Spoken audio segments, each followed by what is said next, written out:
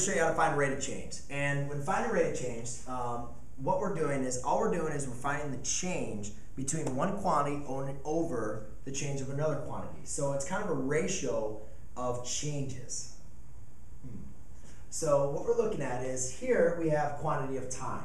So time goes in 3, 6, 9, as the height changes as 20, 40, 60. So what I want to do is I want to find, well, what is going to be the rate of change, all right, between this. So what is the change in my top quantity compared to the change in my bottom quantity?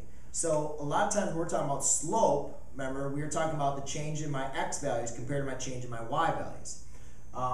The change in my y values over the change in my x values. Well, here we're going to be doing the exact same thing, but we don't have any x's or y's. So what we're going to do is we're going to find the change in one quantity over the change of another quantity. All right? And when doing this, a couple things we need to look at is, we're going to be looking at our change in y over our change in x. And one thing that we want to make sure that we're doing is looking at what is going to be our independent and our dependent variable. All right? And that is going to change a little bit on your slope. So one thing is, if we look at this, here is going to be my independent variable. The time is independent, and my height, though, is going to depend on the time. So here's going to be my independent, which is kind of like my x, and here's my dependent, which is kind of like my y. Here, my weight is independent, but the cost is going to depend on the weight. All right?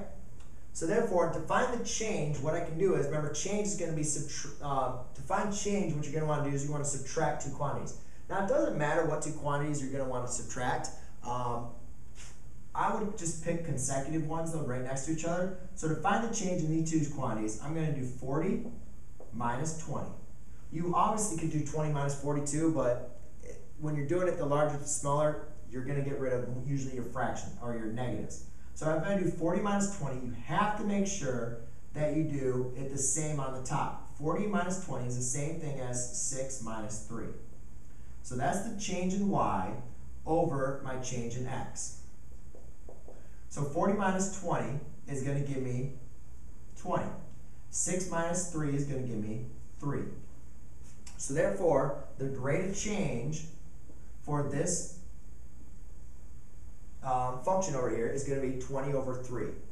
For here, the rate of change, again, I'm going to do the exact same thing. I'm going to find the change in my y, which will be 16 minus 8,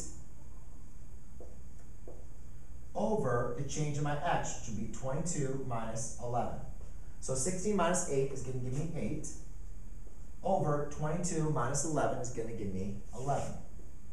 So the rate of change for this problem would be 8 over 11. So that's how you find the rate of change. It's very simplistic. All you really do is, first, you want to determine what is your independent and your dependent variable. Remember, your independent variable doesn't depend on anything. Your dependent variable depends on the other variable.